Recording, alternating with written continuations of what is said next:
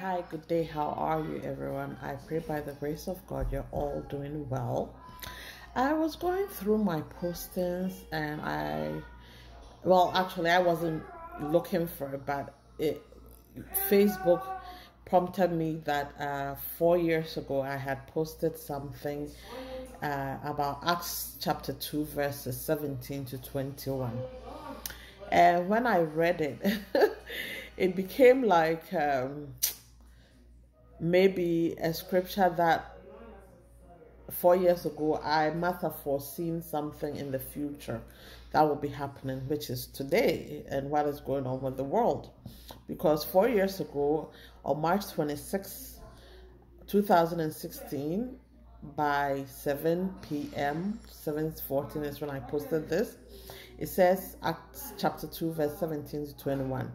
And in the last days it shall be, God declares, that I will pour out my spirit on all flesh, and your sons and your daughters shall prophesy, and your young men shall see visions, and your old men shall dream dreams.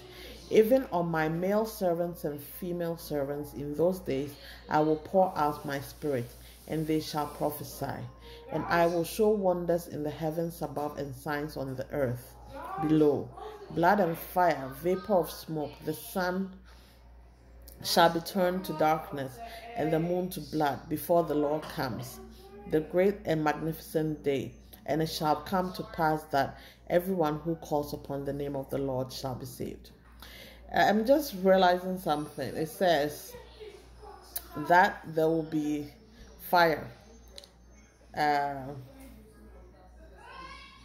Fire in Australia, and smoke comes from the fire too. And it says that there will be darkness. The sun shall be turned to darkness and the moon to blood. For January of this year, there was a penumbral eclipse of the moon. The next lunar eclipse is on June 5th to the 6th of this year. Then an annular eclipse of the moon will be June 21st. On July 4th to 5th, there will be another penumbral eclipse. And then again on November 29th to the 30th. And the last one will be December 14th, 2020, which will be the total eclipse of the sun. So it just made me realize something when I was reading the prompt that Facebook gave me, that if God wasn't trying to reveal things to people, at least I think he was trying to reveal something to me. Because when I read it, it made me see that what we're going through now is what he had written in Acts chapter 2, verse 17 to 21. So people, watch out, look out for yourself so that you don't get the virus. And know that it's been written about what's going on before even it happened.